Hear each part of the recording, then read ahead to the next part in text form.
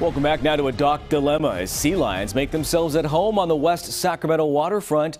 At first glance, you might think, what's the big deal?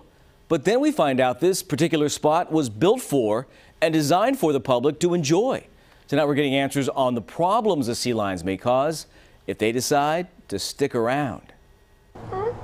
The sea lions are back in West Sac. I've seen them mostly every day. The marine mammals are becoming a celebrity sighting along the Old Sac and West Sac waterfronts, with curious crowds coming to take pictures and see the creatures up close. But people usually line up over here and they have their phones and stuff. It's common for the marine mammals to swim up the Sacramento and American rivers from the ocean looking for food.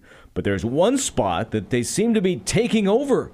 The city of West Sacramento spent more than $3 million building this public boat dock, which just opened 2 years ago. But now it's a lot more common to see the sea lions using it than any boaters. I don't know what brings them here, but I'm glad they're here.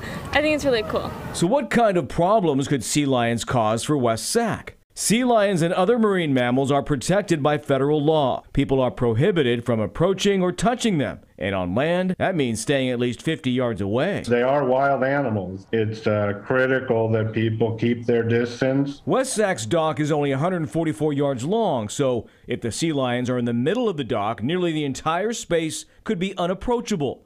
Dock owners can use certain deterrence measures like putting up fencing or nets and using flashing lights, strobes, water sprinklers, and noisemakers, but so far West Sac has not installed any of these countermeasures. I wouldn't go near them. They look a little scary, but they're cute.